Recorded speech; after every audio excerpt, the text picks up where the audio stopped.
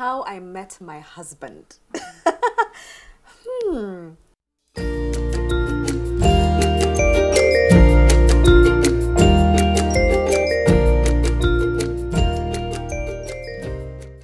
Basically, I was in theatre. After clearing campus, I was invited to do 2 years of scholarship at the Phoenix Theatre under Kenya Wine Agencies Limited. At that time, they were partnering with the Phoenix Theatre. And when I finished that, then, you know, we used to have all these nice sponsored, exciting nights. People come and watch plays. And he happened to come with a friend of his who was supposed to pick me up, you know, to go somewhere. And, you know, I just found him to be a very fascinating guy. He was a bit mysterious. I love mystery. And I was the one who was making a move on him.